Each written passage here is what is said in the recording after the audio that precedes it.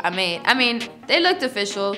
Then, you know, after seeing other people rock them, I was like, oh, I'm good. Because I actually did question them after, like, I got that shoe. I was like, oh, no. But they were good. They were official. So I have the sneaker plug that's been, you know, gifting me some heat. You know what I mean?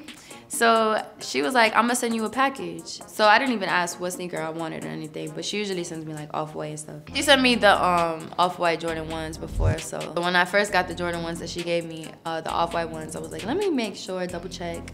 So I Googled them, all good. No one could call me out. I didn't know what shoes she was gonna send me. She was just like, oh, I have a lot of different Off-White options. So I was like, cool, like, just send me, like, whatever. I'm down for whatever. So I get my package one day and I'm like, yes, it came in.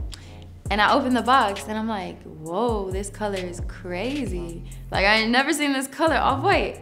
And I really looked at these and I was just like, dang, I'm about to look crazy when I'm wearing these, because these look like some exclusive type joints. So I was really looking into it and I was like, you know what, let me Google them. It was the Nike Zoofly. So I was like, let me like see this colorway, see how people like rock them, you know what I'm saying?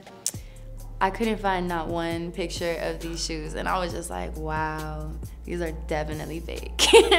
I was like, I can't believe I got some fake Off-Whites. Like, that would have been terrible if I would have worn those. Like, people would have chewed me out. I mean, I definitely didn't really want to say nothing just because it was out of love. So I was like, whatever, I'm just not gonna wear them. But I'm not getting no more shoes from her, you know. What up, it's Danileigh, and make sure you tune in to watch Colorways and Tote Boxes every Thursday night on BET's YouTube channel.